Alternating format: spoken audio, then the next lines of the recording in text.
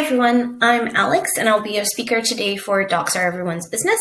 I'm really excited to be here with you at CodeLand and I hope you'll find my talk useful. Before we start, I want to mention that my views expressed in this talk are my own and do not represent the views of my employer. You can find me on CodeNewbie, Twitter, and Polywork at AlexandraMMR. Before we get started, I wanted to mention that the documentation or documents words will also be referred to as docs, so the abbreviated version for them. So what we'll cover today, well, in 2020, we began showing our product docs the care that they needed and made them inner source because docs are everyone's business in our opinion. Our goal is to make it easy for our teams and customers to use and love our cloud product internally with the help of documentation. So what did we learn? How did we do it? In this talk, we'll go through the then and now journey of how internal product documentation evolved and how the community and customers contribute to our changes and how you can do it for your product too. So how it started is going to be our first topic, how it's going, second topic, open source docs, a little bit about why and how you can do it, and then what helps, so what helped us and what we think is going to help you. A little bit about me. As I said, I go by Alex. My full name is Mary Alexandra, and I am a tech lover from 1994, as you can see in the slides. So a little bit about myself in terms of what I do. I'm currently a public cloud product adoption lead. My current role combines a lot of my previous experience as a software engineer, content strategist, designer, developer advocate, and it kind of brings them all together into one role that I love very, very much. So I'm also a huge unicorn lover, and for that, last year I moved to Scotland, and their national animal is a unicorn. So I was super excited that I made the move here. How did we start in 2020? Well, when I first came into my current role and product team, we had a lot of things that were really not working for us in terms of documentation. So for example, there were quite a few outdated pages of product documentation. It wasn't really owned by anyone, and they weren't kept up to date or maintained. We did have a bit of a cumbersome contribution process, so not everyone found it really easy to change their product documentation or where to go to get started or how they would even go around it. Also, some of the technologists that are contributing to our documentation are not necessarily engineers, and we had a pull request based process for updating them. So we had to look at some ways to make it a bit easier for them to contribute as well. We also didn't have any team or points of contact for what documentation is actually approved and what needs more work. We also had a bit of an outdated front-end framework for our platform, and our customers are quite frustrated with not finding up-to-date documentation, the right documentation, or not being able to navigate our docs. We also didn't include any of our documentation updates or changes into any of our marketing or communication releases, and that all changed because our adoption team was formed and we started tending to our docs and magic happened. However, we do wish that it was going all unicorns and rainbows and it was all smooth and we didn't have anything else to improve. But as any process, documentation is a continuous improvement journey. And as much as we would want it to be all done and dusted, it's not really going to be that way. So instead, how it's actually going in 2021, we are actually in a way better position regarding our documentation. And we have done a lot of progress. We have really worked on a lot of different things that have made life easier for our teams and for our customers. We still have a lot of areas to improve, but overall, we think we're going in the right direction. So we started with a content audit for all of our docs. We went through all of our product pages, a lot of them. We identified missing pages. We archived outdated content. We reach out to teams to ask them to get involved and update their product docs and maintain them going forward. We introduced feedback loops so customers can feedback and let us know if there are any issues or changes needed for pages. We also added the ability for them to raise a pull request to fix them. So allow them to be part of the contribution process. It would still need to be approved by our content team, but it makes our life so much easier because you don't have to go looking for what needs changing and updating. Customers come and tell you, or customers raise a PR and they can actually change it. We also, as I mentioned a little bit before, added an open contribution model. And anyone can contribute, but the product team still needs to approve it to make sure that we have consistent and accurate content. We've started focusing on technical writing and upskilling our teams. We, as I said, didn't have the best front-end framework that we were using, so we have switched from Angular to React. We have upgraded our Node and Hugo versions as well.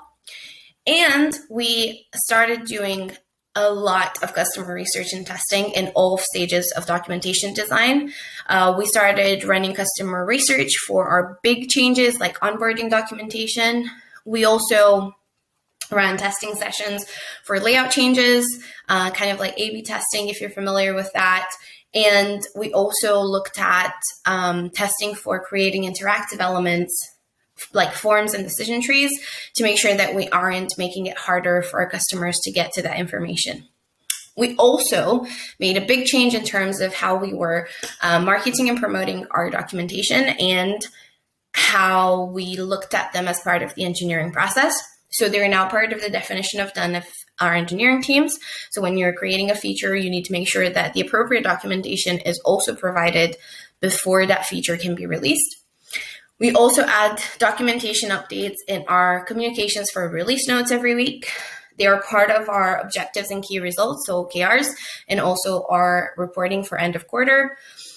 We also include them in roadmap items, planning changes, in feature releases, press releases. They are part of our journey end to end for our product. Because docs are everyone's business, and we want all of our teams and partners to be as invested in good documentation as we are. So in terms of how did that translate into our usage? Of course, we all want our documentation efforts to translate into increased usage and in return, increased adoption of our product. In our case, it was a happy case and it actually did increase it a lot. We started this experiment in 2020 and we made a decision to dedicate resources, time, and care to our docs because we truly believe that they are at the core of great products and we wanted our customers to have the best experience. And for us, it paid out because a year later, we have gone from 76,000 sessions in a year to 137,000. And that is actual sessions where someone navigates to our docs website and uses it. We've also grown with about 10,000 unique users year on year, considering that our entire technology workforce is about 50,000. That is a lot. It's more than half now of our total engineering workforce. We now have about 4.5 sessions per user, up from 3.3.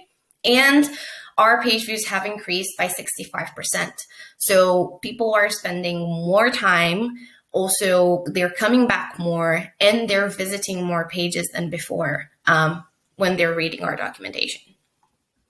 So in terms of why would you open source your documentation? Well, we thought of about 3 main reasons that were kind of our goals. We wanted to increase transparency and centralized knowledge. So we wanted to make sure that everyone has access to the information regarding our product without having to rely on asking people, raising a ticket, maybe getting a bit confused by word of mouth from other engineers or users. We also wanted to centralize our knowledge and have one place for all of our customers to come for anything related to public cloud, from things like Terraform to any infrastructure as code, logging and monitoring, onboarding, everything like that. We then wanted to drive product adoption and ownership. So we wanted our teams to be accountable for the documentation they produce, but also to show them that by making sure that you have the appropriate and full documentation that your customers need, your product will be used more. Also, obviously, we wanted to improve our customer experience and also amplify their voice. The feedback loops and the feedback mechanisms we've introduced are priceless in terms of understanding what our customers need and where they need it, and also prioritizing and introducing new features on our backlog and roadmap. So in terms of how we did it and how you could do it too, you need to find a place to store your documentation. This can be a content management system, a bespoke web platform. We have a web platform, but they all have pros and cons. So it will depend on what you want to do and your teams to make a decision. We won't go into the details on this right now, but you can reach out to me afterwards if you want to chat about it. So how did we open source our docs?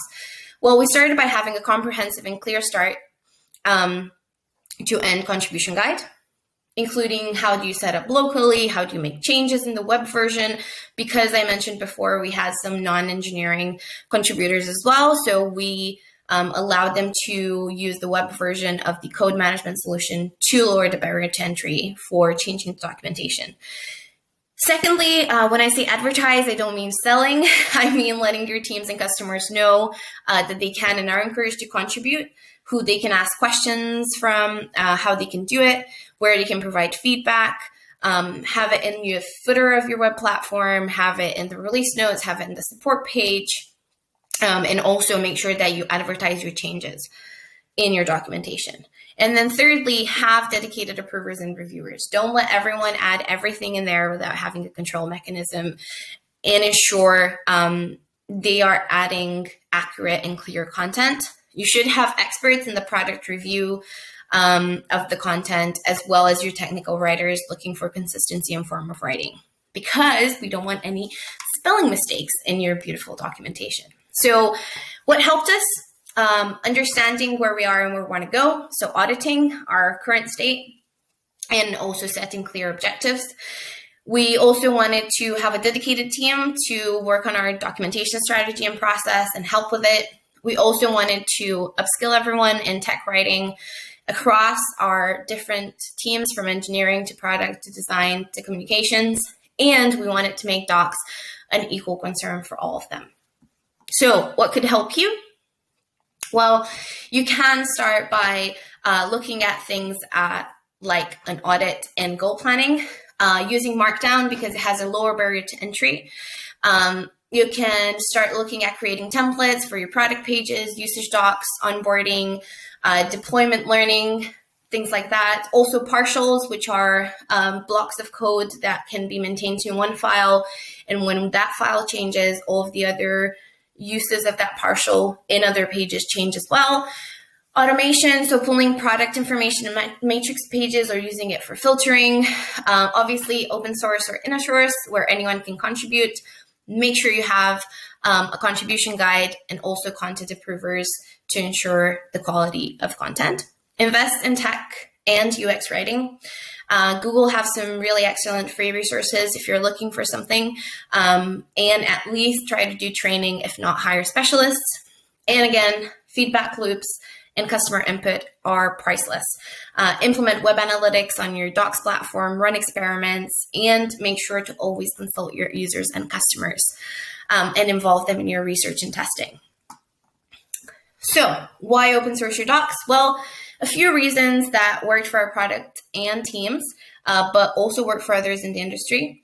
Even if you don't open source from the beginning, starting to care and maintain for your documentation is really important for your teams and the future of your team members, customers, and products. So things like accountability, transparency, customer value and engagement, increased adoption, consistency, and efficiency are all great reasons why you should open source your docs.